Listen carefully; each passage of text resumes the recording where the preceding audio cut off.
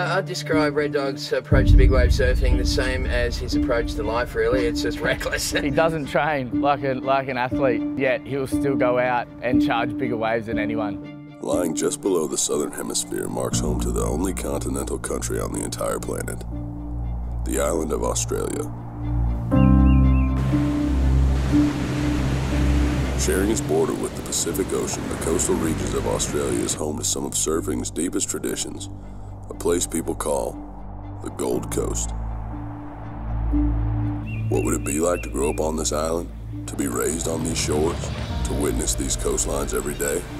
Why not just ask the man himself, Red? This here is a story of an unorthodox craftsman, one pursuing life for its non-monetary possessions.